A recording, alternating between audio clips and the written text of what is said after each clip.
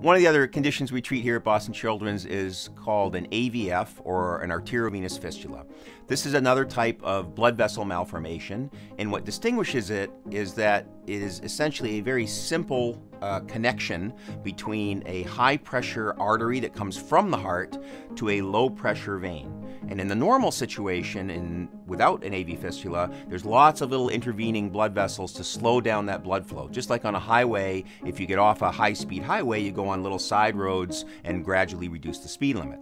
But in an AV fistula, there's no intervening side roads, there's no capillaries. And so that very high rate of blood flow from the artery right into the vein can cause the vein to get a lot of pressure. It can stretch, it can enlarge, and the danger is, as it enlarges, not only can it push on the surrounding brain tissue and cause headaches, seizures, different types of dysfunction of the brain, but in the scary case, it can actually rupture and bleed.